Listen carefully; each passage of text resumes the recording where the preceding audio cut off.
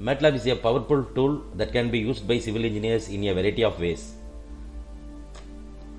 Here are a few examples.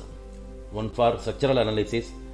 Civil engineers use Matlab to analyze the structural behavior of buildings, bridges and other structures. They can be use Matlab to model the behavior of structures under different loads such as wind and earthquakes, and to optimize the design of structures to ensure that are safe and efficient. The next area is hydraulic and hydrological modeling.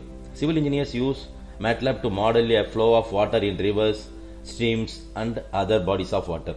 They can use Matlab to simulate the effect of different land use changes and other factor on water flow, and to design solutions to protect against flooding and other water related hazards.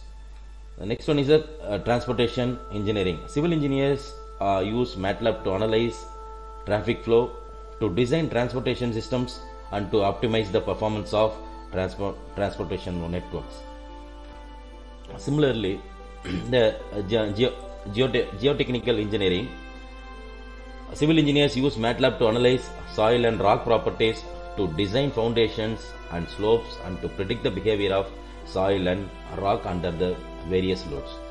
If we go for environmental engineering, civil engineers use Matlab for data analysis, modeling and simulations for environmental issues such as air and water pollution, waste management and sustainability.